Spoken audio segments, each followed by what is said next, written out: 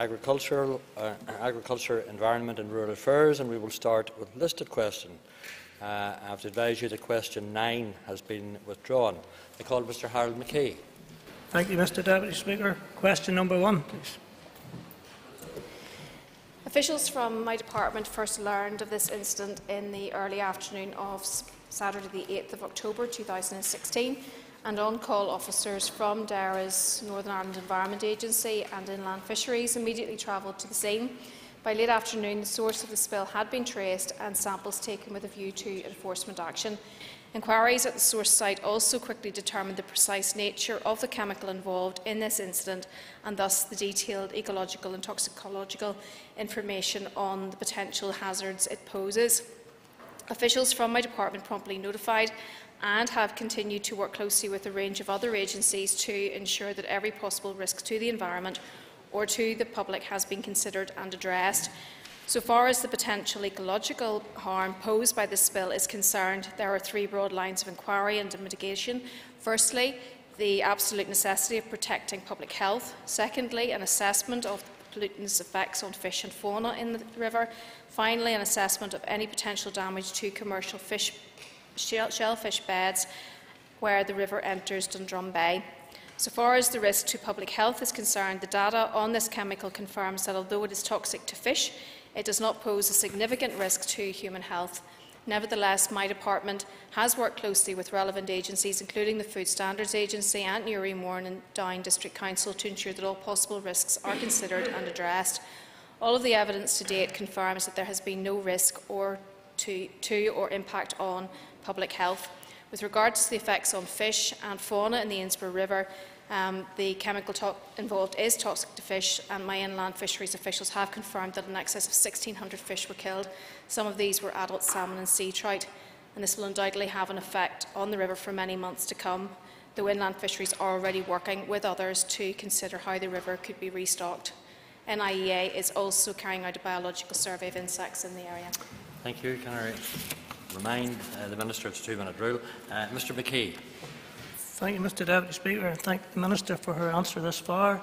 Does the Minister agree with me that until people within public bodies such as NI Water begin to be held to account for these incidents of pollution, the current penalties will continue to prove to be ineffective? I thank the member for his question, and I do agree with the member with regards to those who are responsible for pollution incidents such as this, be they in public bodies, businesses or private individuals. There is a process within which my department has to operate, but we also need to look at education and advocacy alongside our enforcement rules.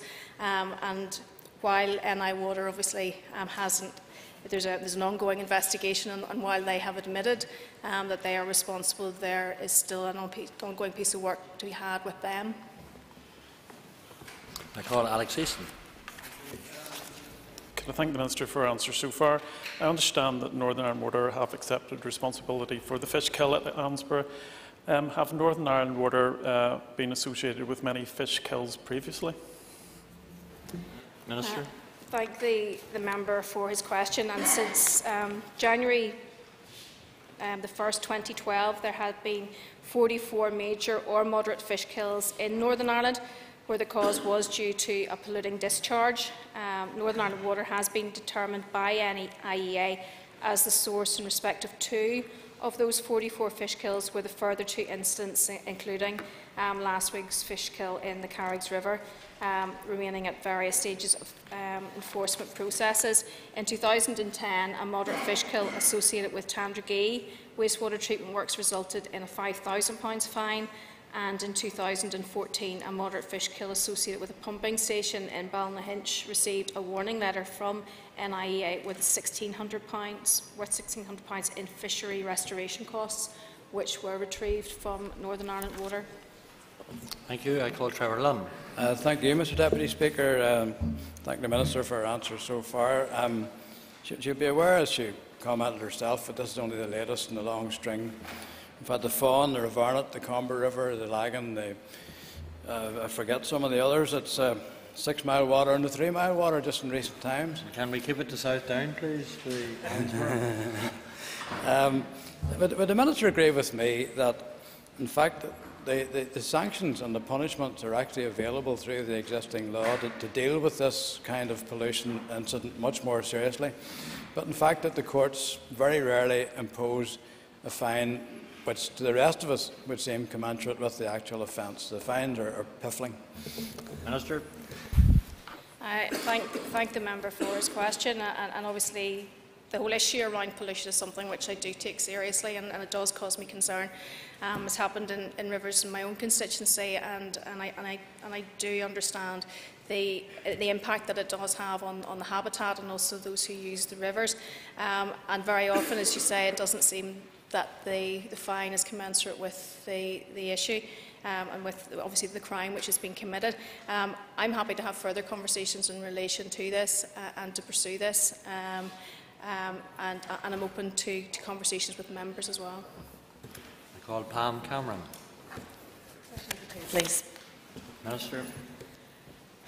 The Department introduced the Clean Neighbourhoods and Environment Act Northern Ireland 2011 to allow councils to issue fixed penalty notices of up to £80. The number of fixed penalties issued by councils for litter offences increased to 4,443 in 2014-15, up from 3,268 in 2011-12. Where the case is dealt with by the courts, a fine of up to £2,500 can be imposed, and I will continue to keep the situation under review, taking appropriate action where necessary.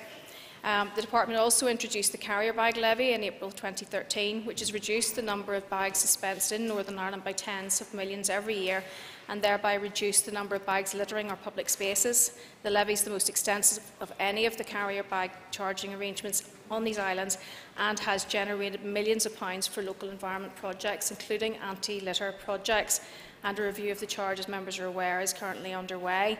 Education is a vital component in the fight against litter, and to that end, DAERA works closely with councils and NGOs to develop and support educational and promotional campaigns aimed at achieving behavioural change. An example, my department provides significant financial support, nearly £945,000 in the period 2014-15 and 16-17 to Keep Northern Ireland Beautiful, who run a number of programmes including Eco Schools and Live Here, Love Here. As of January 2015, Northern Ireland was the first country to have every single school signed up to the Eco Schools programme. Additionally, NIEA currently runs a fly tipping partnership programme with councils to clean up fly-tipped wastes. My department is using a combined approach of legislation, education, awareness and enforcement to tackle litter in Northern Ireland. Thank you, Pam Cameron. Thank you, Deputy Speaker, and thank the Minister for her answer.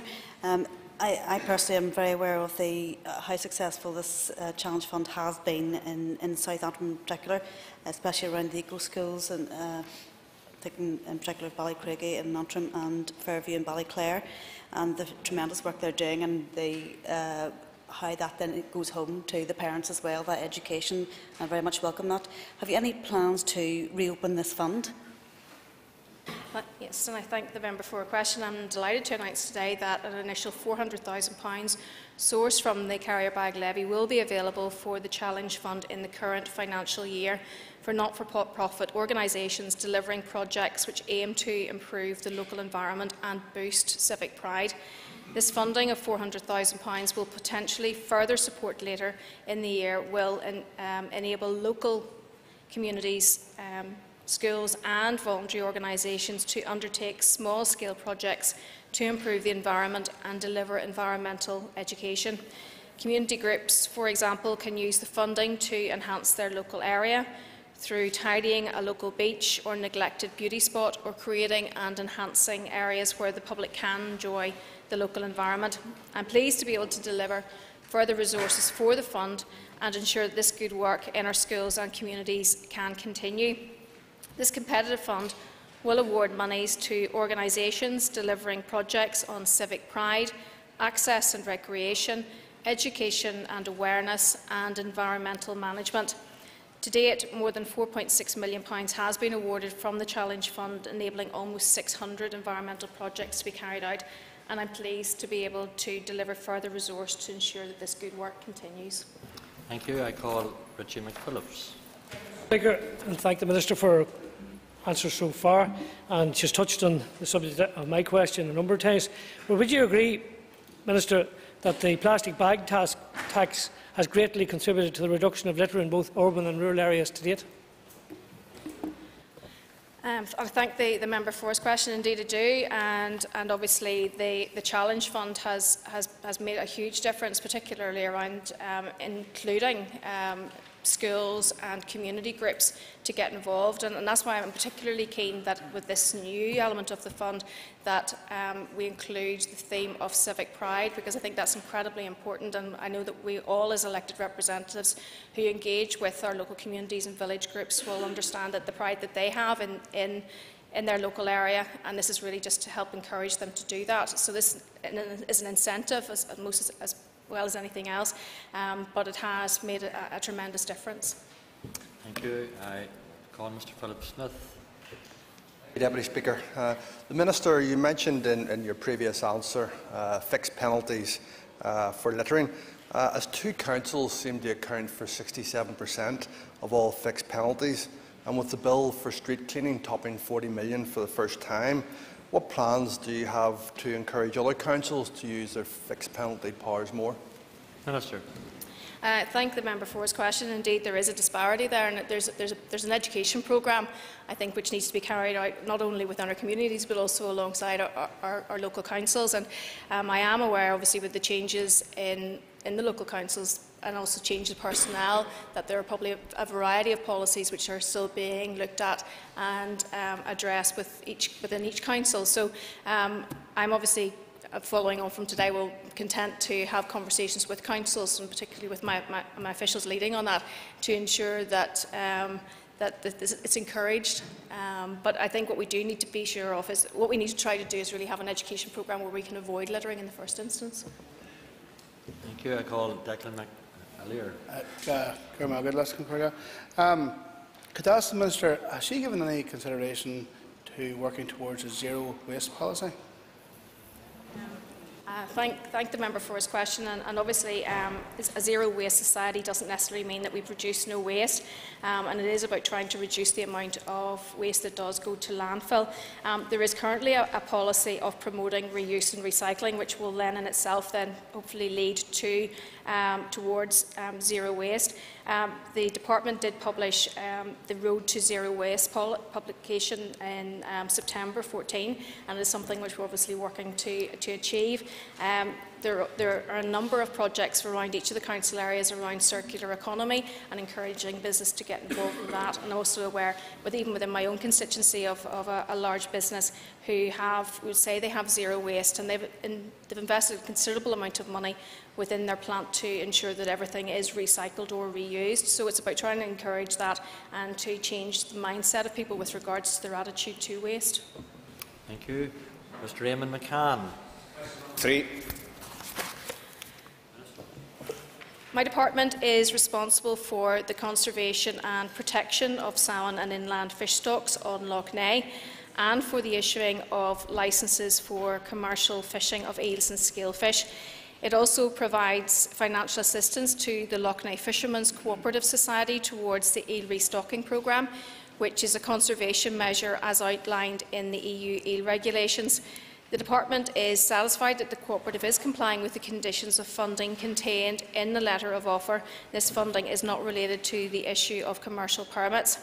The fishing rights for Lough Neagh are owned by the cooperative, and it is a matter for that organisation to manage its own interests, including the issue of permits to allow fishermen to fish for eels and scalefish.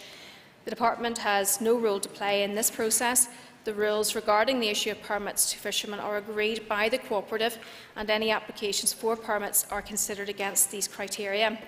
While under no obligation, the cooperative has provided my officials with clarification and supporting documentation in respect of the processes for administering applications for permits, and indeed it has been the subject of 2 judicial reviews in the past. The Lough's fish stocks are a finite resource, and the cooperative must control fishing intensity to ensure the long-term sustainability of the fishery.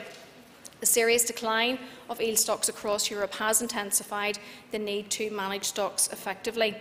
AERA inland fisheries officials are currently finalising a fishery management plan for Lough Neagh, which aims to ensure the sustainable management of fish stocks on the loch and to maximise the socio-economic benefit of the fishery for communities around the loch shore, the local economy and the ecology of the loch. And one of the recommendations in the draft plan, which was agreed by stakeholders, was the introduction of a scale fish permit system, and this has now been achieved. Thank you. Mr McCann. I thank the Minister for that. The Minister, I know, is aware of the very strong feelings which exist among some fishermen around Lough Neagh, particularly on the part of those fishermen who, although members of the Lough Neagh Fishermen's Cooperative Society, find that they haven't got and cannot get from Waiting for the question, Mr McCann. Sorry. Yeah, so my question is this, given that background and given that the Department has, at the very least because of the public money involved, an overall supervisory role, would she agree to meet a number of the fishermen who are aggrieved and discuss the matter with them further? Minister. I thank the member for his question, and he may be aware that in the last mandate I chaired the Committee for Culture, Arts and Leisure for a number of years, and during that time I met with the fishermen on a number of occasions, and obviously then went to the Toom to meet with the cooperative as well. I'm more than happy to meet with the fishermen to discuss their issue. Although I have met with them before, I'm happy to do that again with this particular hat on. Thank you. I call Robin Swan. Mr Deputy Speaker, and the Minister is well aware of this issue. Minister, can you give us an update of what actions are actually being taken to tackle salmon poaching on illegal fishing on Lough Neagh, and illegal fishing in full? Because I'm also aware her predecessor promised a full audit of all the fish stock in Lough Neagh, and has that been completed yet? Minister. Thank the member for his question, and I'm happy to have those conversations in relation to the audit. I wasn't aware whether it had been completed or not, and don't have that information, but happy to provide it. Mr David Ford. I thank the Minister for her answers, but she indicated officials had discussed the matter of the allocation of licences with representatives of the cooperative. Can we take it, therefore, that she hasn't yet had discussions with those members of the cooperative who are currently not allocated licences and are currently in dispute with the co-op? Minister. I thank the member for his question. My conversations that I've had in the past were when I was wearing a different hat. My officials speak regularly with the cooperative, and I know that over the last number of years have spoken regularly with members of the cooperative who do not have permits. I was in attendance at those meetings as the chair of the CAL committee. I haven't met them in my current role, but I'm happy to do so, and my officials will accompany me at those meetings. Mr William Humphreys. Thank you, Mr Deputy Speaker. Can I ask the Minister, what is the current position regarding commercial eel fishing on Lough Erne? Thank the member for his question. In December 2008, the UK submitted 15 eel management plans, including the transboundary plan for the Erne system, for individual assessment to the European Commission, covering the river basin districts as defined under the Water Framework Directive in England and Wales, Scotland and Northern Ireland. These plans were approved by the Commission and the Management Committee for Fisheries on the 4th of March 2010 and are being implemented in accordance with the regulation. The eel fishery, as the member will know, was closed in 2010 as a condition of the EU approval of the North West Eel Management Plan, and some 17 Lough Erne fishermen who applied each year for licences and permits issued by the former DCAL to fish for brown eels could no longer do so. Following the closure, local eel fishermen were entitled to tender for participation in the trap and truck conservation fishery, which catches silver eels and moves them downstream of the two dams. This provided potential to an alternative source of income for the fishermen after the closure of the commercial eel fishery. A range of conditions and actions in the eel management plan are being kept under regular review, and progress on these is reported to the EU. And to date, there has not been any variation or amendment to the conditions applied to the eel management plan. Next question, Mr Paul Gervin. Question number 4, Minister. In 2015, my department provisionally approved applications from young farmers to the Regional Reserve and the Young Farmers Payment who had become head of holding and who were not in a position to provide all of the required evidence to support their applications. My department has sought the necessary information in recent weeks in order to prevent any delay to 2016 payments. I'm pleased that many young farmers have provided the information required. My officials have assessed the information speedily and have issued advance payments to those who have satisfied the criteria. Where there are outstanding issues with an individual's young farmer's payment and where possible, my department has made an advance payment on the other elements of their claim. I would strongly encourage all farmers yet to provide the required evidence to do so as soon as possible to ensure that full payment is issued to them in December. Thank you. Mr. Carvin. Thank you, and thank the Minister for her answer. How many young farmers, or what percentage of young farmers, have received an advance payment?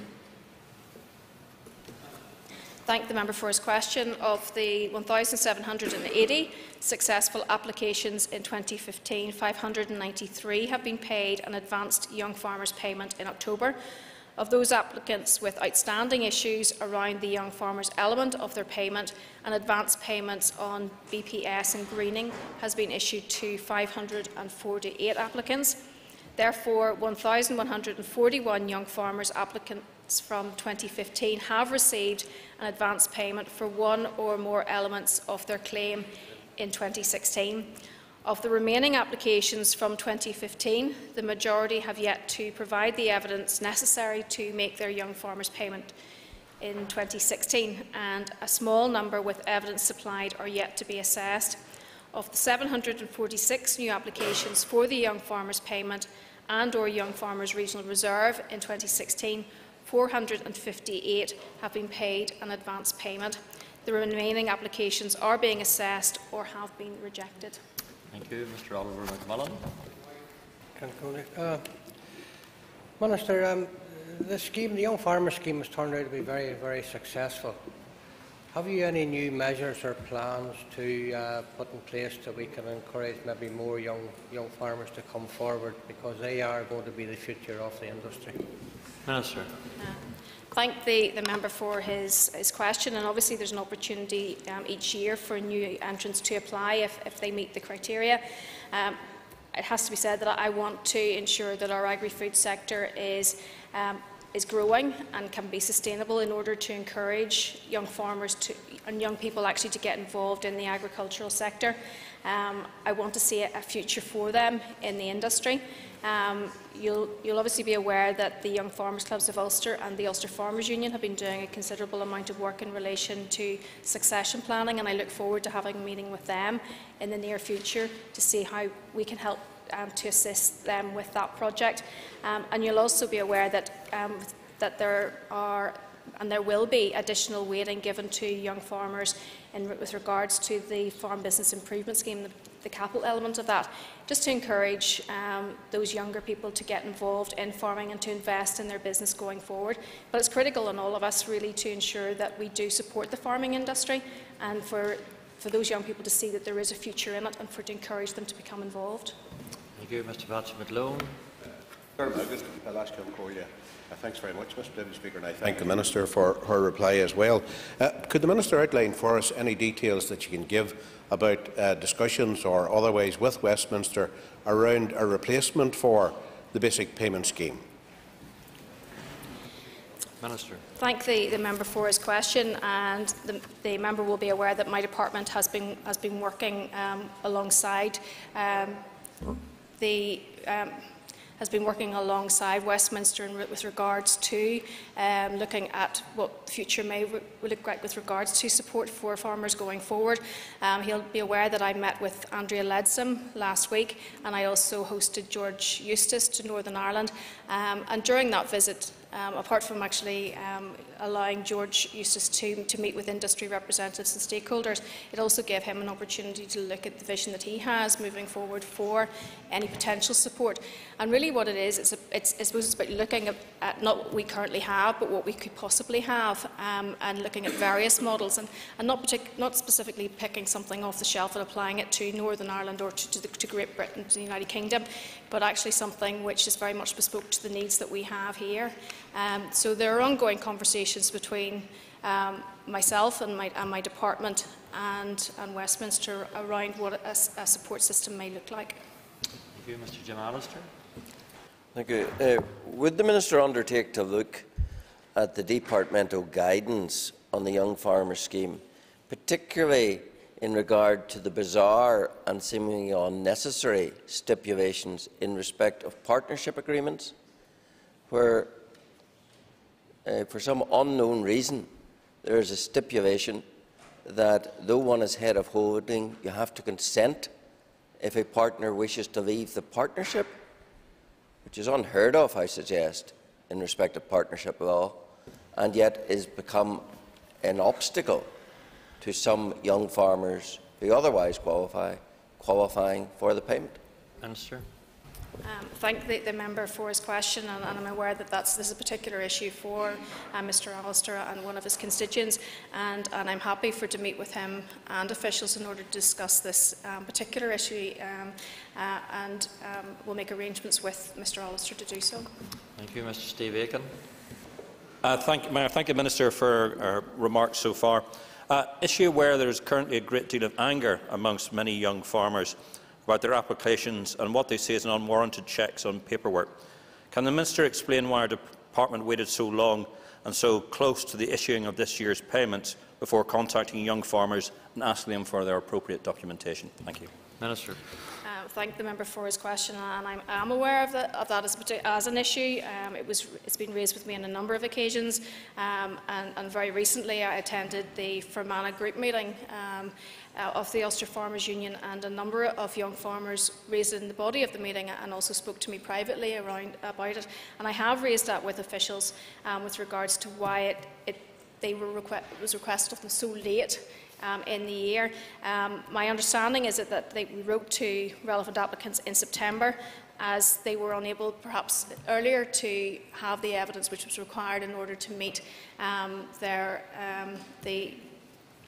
the deadline for receipt of the advance payments. But I understand that a number of them actually have been able to get their information in time and have been able to qualify for advance payments in October.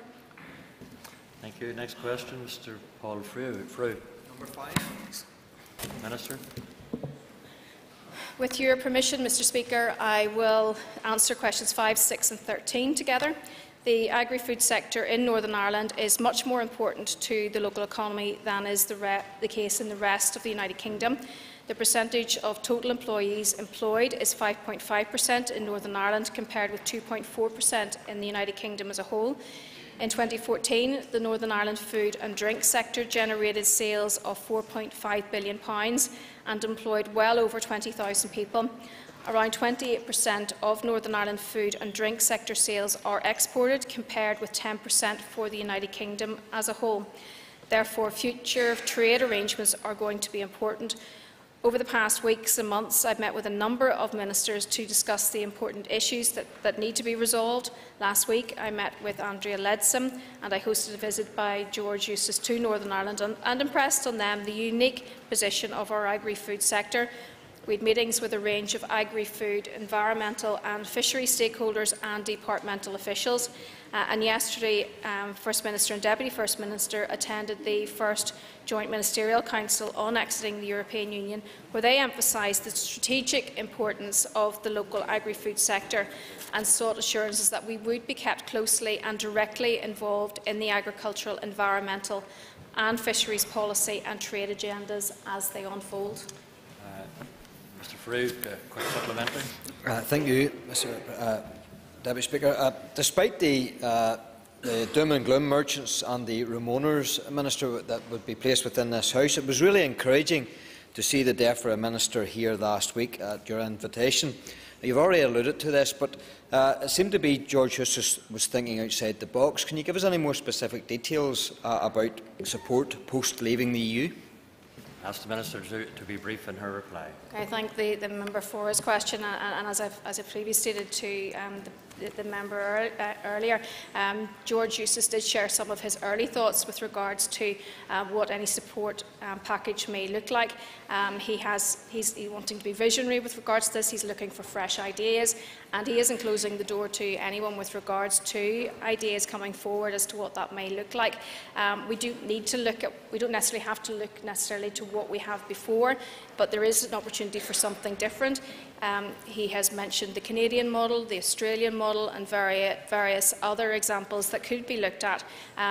But as I've said, not necessarily sort of picking one of those and applying them, but something which would be bespoke for the United Kingdom. And obviously, as a region, we would be looking for some type of flexibilities within the framework that would be offered. Thank you. That ends the period for listed questions. We now move on to topical questions, and I call Mr Mark Durkin. Thank you, Mr Deputy Speaker. I thank the Minister for her answers thus far. If I could ask the Minister to give to the House her assessment of the threat against the red squirrel population of Northern Ireland. Minister. You weren't waiting for that one, I'll tell you. I very much appreciate the question from the member, and I am aware that whenever he was the Minister for the Environment, that he did have a particular interest in the red squirrels, along with hedgehogs, I believe, as well. So, just with regards to the red squirrel population, I don't have exact figures as to how many there are in Northern Ireland. But I am aware that there are around 120,000 red squirrels right across the United Kingdom, 75% of those in Scotland. And there are sort of hotspots of red squirrel populations in Northern Ireland, particularly around the Ring of Gullion. We have a number of conservation groups specifically set up to look at the red squirrel, and I know that there's one in the Minister's, the former Minister's constituency, and he may now have time actually to join that conservation group and to give them a hand in their monitoring of the red squirrel. I do want to pay tribute to the volunteers who work very hard in order to try to monitor and to retain the population in Northern Ireland, and anyone who follows, as I do, the Red Squirrels United Northern Ireland Twitter, they will be aware that there is an issue, particularly around pox, which is the virus which comes from the grey squirrel, and it is an issue actually in the Mournes area. Mr Durkin. I thank the Minister for that very comprehensive answer. If I could ask the Minister maybe to expand on that by telling us what her department is doing to protect not only our red squirrels but other species at risk here. Minister. I thank the member for his question. Obviously, I'm very conscious of the State of Nature report, which was published very recently, and the number of species around Northern Ireland who are under threat, particularly the red squirrel and also the hedgehogs as well. Groups such as Ulster Wildlife Trust work very closely on these matters, and they are leading the campaign with regards to the red squirrel. They have received funding from Heritage Lottery, and I know that they have a 4-year programme with regards to that particular project, which will be about monitoring and surveying the red squirrel in particular. You will also be aware that the Grassroots Challenge project was launched just a couple of weeks ago in the Long Gallery, and I was privileged to be at that, where they're working alongside Young Farmers Clubs of Ulster, the Duke of Edinburgh Award Scheme, and also special schools. And that's really just to encourage young people over the next 5 years to become involved in the environment, and also to look out for our particularly our endangered species. So there's a good piece of work going on with regards to those organisations, and it's important that my department works alongside to support where they can. Thank you. Mr Barry McElduff. Can I ask the Minister if she and her department officials will work closely with Minister Michelle O'Neill and her departmental officials to discuss the implications of the Bengoa report, essentially for rural communities, not least isolated rural communities? Minister. thank the member for his question, and obviously that's a fundamental piece of work which was announced today. And of course, I'll work alongside all executive colleagues in relation to the implementation of that. Mr. McElduff. Can I ask the Minister to have at the forefront of her mind the weighting that needs to be given to rural needs and rural proofing in decision making, and secondly, to remind other executive colleagues, when appropriate and necessary, that the definition of social deprivation includes distance from essential health services? Minister. Thank the member for his question, and as the member will be aware, that I have responsibility obviously for the implementation of the Rural Needs Act, and it falls on me to be the voice of rural needs around the executive table, and I certainly will be a constant reminder to my colleagues, although I would like to think that will come naturally to them as time goes on, and that they will be cognisant of rural needs, as most of us in this chamber do represent a rural constituency, so it's becoming on all of them to be cognisant of that. I'm very much aware of social isolation and the needs to, particularly around health service and access to that, and obviously in my previous role I was very supportive of community transport and the work which they do, particularly the volunteers who help those who do find themselves in an isolated situation to be able to access their hospital appointments and doctor's appointments. So very much I will be involved with that. Thank you, Mr. Fran McCann. Thank you, Mr. Deputy Speaker. Can the Minister confirm if she is aware of the details of the current mentoring programme that rural support have in place? Minister. Thank the member for his question, and that's probably not unconnected to the question previously by his own party colleague, but I am very much aware of the value that rural support gives to rural communities. They are a listening and signposting service for farmers and rural families. The mentoring programme, which is on-farm mentoring programme, has been very successful, particularly during difficulties, particularly around financial problems, and it's important that we encourage people to actually use that service. So I'm very, very supportive of the work that they're doing. Mr. McCann. Thank the Minister for her question thus far, but can she confirm if she is looking at securing funding to assist rural support to increase the capacity to give support, particularly in light of the referendum result and welfare reform? Minister. Thank the member for his question, and he'll be aware that rural support obviously receives funding from a number of different agencies, but my department supports them with around £91,000 on an annual basis, and this is through our TRIPSI programme. I know that my officials have ongoing conversations with rural support with regards to their funding. As I've said, that we're supportive of the work that they do, particularly working with farming families and rural families, and would be encouraging them to continue with that work. So we'll be working alongside them in order to ensure delivery of that. Thank you. I call Claire Bailey. Thank you, Deputy Speaker. Given the seemingly systemic failings in environmental protections in Northern Ireland, has the Minister had any discussions with the Minister for Infrastructure on the obvious need for an independent environmental protection agency? Minister. Thank the member for her question, and she'll be aware from previous responses that I've made with regards to an independent environment agency that it is not my intention to bring forward an independent group. But what I do want to do is to see the a reappointment now of independent members to the NIE board. They were previously taken off that board by a former Environment Minister, and I want to see that reversed because I do value the expertise and insight that an independent external panel members would bring to that. But I have to say that I'm responsible for protecting our environment. I take this very seriously. It's part of my remit, and I have no intention of abdicating that responsibility. Thank you. Ms. Bailey.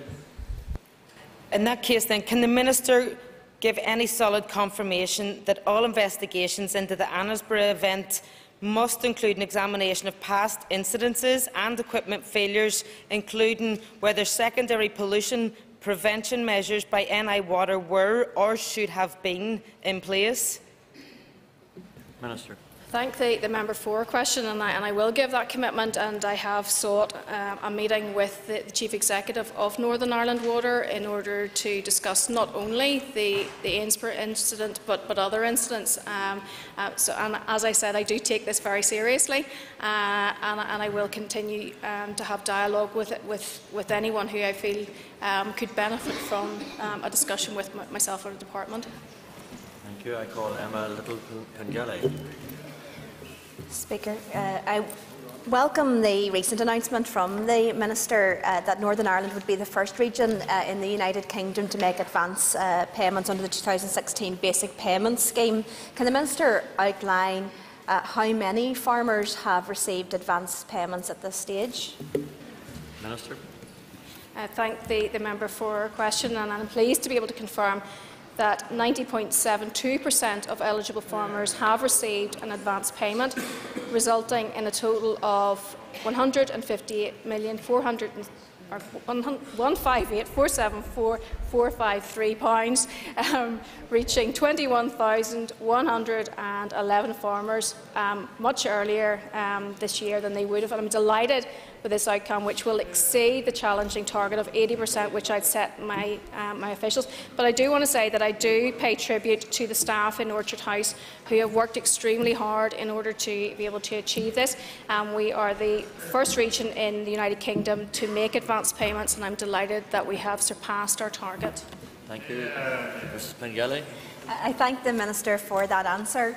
Has the Minister or Department carried out any comparative analysis on the demand here or on the potential benefit to Northern Ireland compared to the rest of the United Kingdom? Minister. Thank the member for her question. Northern Ireland is the first region, as I've said, of the United Kingdom to issue advance cap payments. This is a significant achievement and one which the industry has been asking for. In Scotland, for example, payments for 2015 are still being made. Furthermore, the Scottish Government does not appear to be in a position to make any payments in 2016 and has had to introduce a nationally funded loan scheme where farmers can apply to receive a loan of 80% of their cap payment. So this is an important move for my department, and I'm absolutely delighted with the results that we've made this year. Thank you. I call Mr. Robin Swan. Thank you very much, Mr Deputy Speaker. Minister, the recent AERA committee, Tony O'Neill, Chair of the Agri-Food Strategy Board, actually said everybody prepares for the Public Accounts Committee before they do the project. They do two projects at once, one to implement it and the other to at the same time preparing their defence, and that PAC has become our greatest weakness. Would the Minister agree with Mr O'Neill's comments that her department are actually preparing two projects simultaneously? Minister. Thank the member for his question, and I'm very much aware of the comments which Mr O'Neill made to the committee with regards to PAC. The member will be aware that we all work within a framework of good governance and financial accountability for public money. There are rules which are in place, and we need to abide by those. I suppose, regardless of the rules that we have, I suppose we will be critical of officials, and we will say that they are risk averse.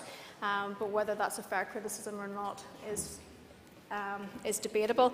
I don't agree with the comments that he made with regards to that. Mr. Swan. Thank you very much, Minister. I'm glad to hear that. At the same committee meeting, Mr O'Neill also said there's too many farmers in Northern Ireland, and I would hope that the Minister wouldn't agree with those comments either. And taking those two in consideration, does the Minister still have faith in Tony O'Neill as Chair of the Agri-Food Strategy Board? Minister. I'm very much aware, as I've said, of Mr O'Neill's comments with regards to the number of farmers as well, and Mr O'Neill has been challenged in relation to that. He's been challenged by the Ulster Farmers Union, and I've also been in his presence since he made those comments and have spoken to him about it. I'm very much focused on championing the position of all farmers in Northern Ireland and not being selective as to who I support. I want to see the sector grow, I want to see it productive, and I want to see it sustainable. With regards to having confidence in Mr O'Neill, that's a very loaded question.